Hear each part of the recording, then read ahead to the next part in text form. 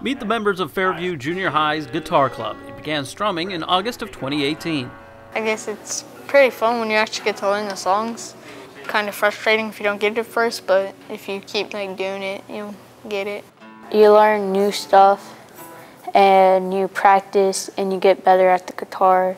I feel like I'm doing pretty well, even for a beginner that's learning the basics of a guitar and having small hands, which is an issue as well. But I feel I've learned quite a bit over time, but I feel like I'm learning every week a lot more. Greg Bingham heads the Guitar Club as he imparts his wisdom regarding the 6 strings.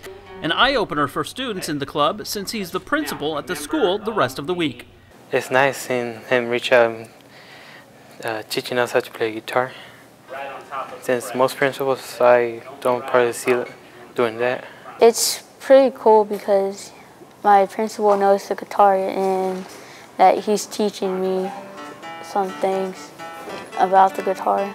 They may be small in number right now, but the chance to grow is what this club is all about.